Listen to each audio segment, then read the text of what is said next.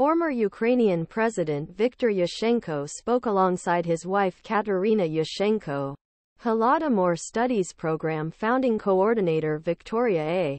Malko, and Rotary International Secretary and Chief Executive Officer John Huko, at an event on the history and impact of the Holodomor genocide.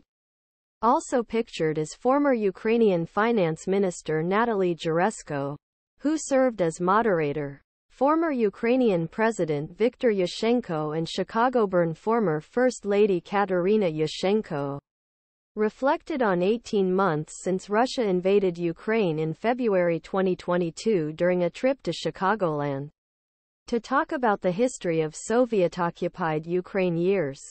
The two spoke to a packed house at Rotary International in Evanston on the 90th anniversary of the Holodomor, a year-long genocidal campaign waged by former Soviet Premier Joseph Stalin, whose effects are said to still be felt.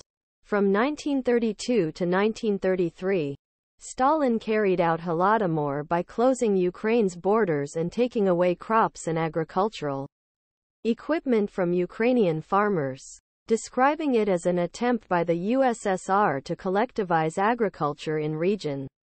The Yushchenkos said that 10 million Ukrainians starved to death as a result. Two of the genocide survivors were Katerina Yushchenko's mother and father. Katerina named after her aunts, one of whom found the body of Katerina's grandfather, who hanged for alleged anti-Soviet activities, and the other, who stolen from her kindergarten when she 3 and never seen again. My family history was shaped by the Holodomor, he said.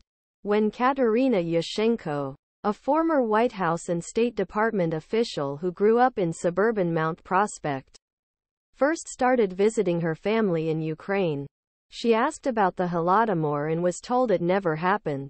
Finally, her family told her how they were told to forget and wanted to forget.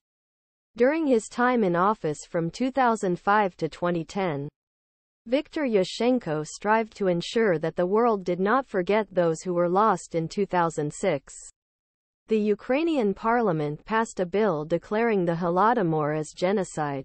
He also led establishment of National Holodomor Museum in Kiev, Ukraine, which opened in 2008 on 75th anniversary of genocide.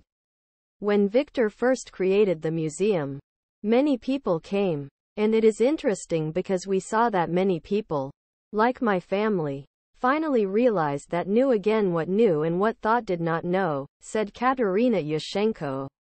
He explained that many Ukrainians reject genocide out of fear and heartache that persists even years after Ukraine's December 1991 independence vote.